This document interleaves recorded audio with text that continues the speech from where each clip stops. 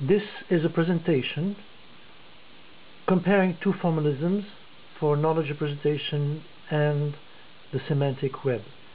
On the left you have DL, that stands for description logic, and on the right you have OSF, which stands for order sorted feature logic.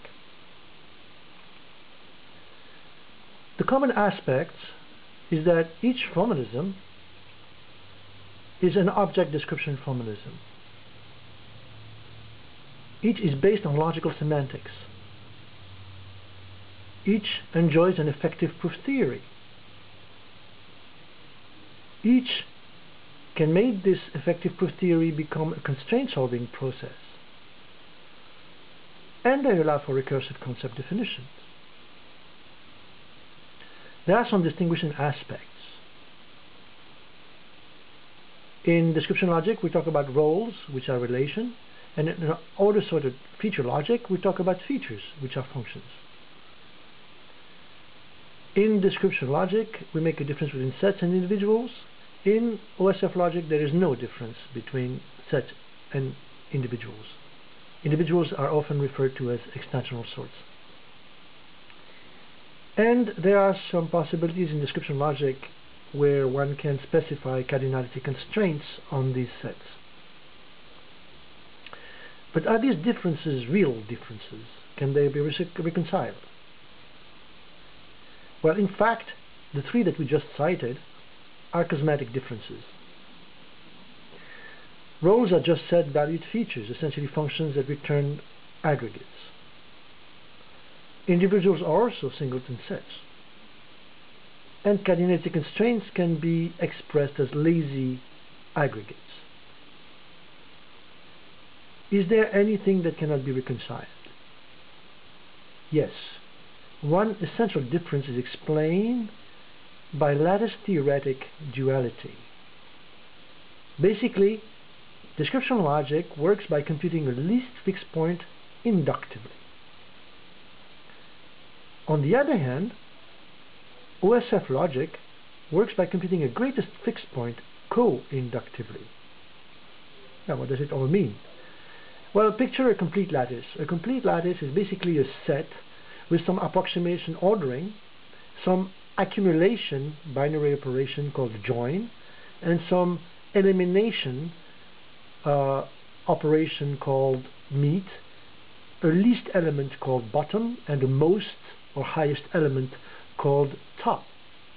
So you can picture it as an egg, basically, where the lower elements are at the bottom and the upper elements are at the top.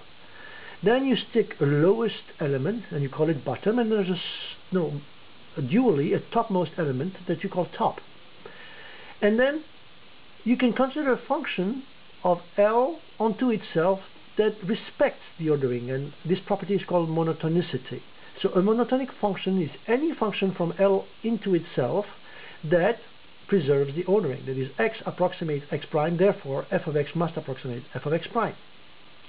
Now, a very beautiful result due to Tarski is that the set of fixed points of f, that is a subset of L that are mapped to themselves by f, is itself a complete sublattice of L. This is a theorem due to Alfred Tarski, the Polish mathematician and logician. Now, so that means that there's a small egg inside the big egg, and then the small egg is in all respects of the same structure as the big egg. It has a bottom element, which is a fixed point, a topmost element, which is by definition also a fixed point. But the nice thing is that if you start from bottom and start accumulating successive powers of the image of f of bottom, then you essentially end up in the limit with a least fixed point, which is bottom sub f. And dually, if you start from the top and start eliminating successive powers of top, starting from top, you essentially, in the limit, get to the greatest fixed point. And that is a beautiful result. Now, how can it be useful? Well, it explains induction as opposed to co-induction. Induction, which is based, or what description logic is based on, is any process that computes eagerly, start to enumerate finite sets by starting bottom up from the leaves and proceeding upwards to the root. Well, the opposite can be done as well by co-induction, which is what OSF logic is based on. It is lazy, that is, it doesn't do anything that is not needed. It therefore can accommodate infinite sets, recursively enumerable sets, and it's a top-down process that computes a greatest fixed point because it proceeds from root to anything. It doesn't have to be a well-founded process because it is lazy.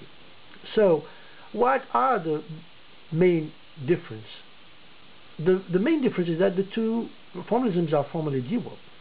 Description logic is expansive, it expands things, it's expensive, it is very costly and limited. It can only describe finitely computable sets.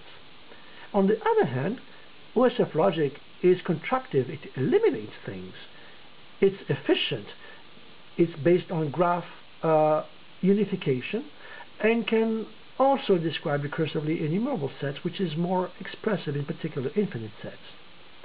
And which is why OSF logic should be a better suitable candidate to do most of the semantic web challenges. Thank you very much.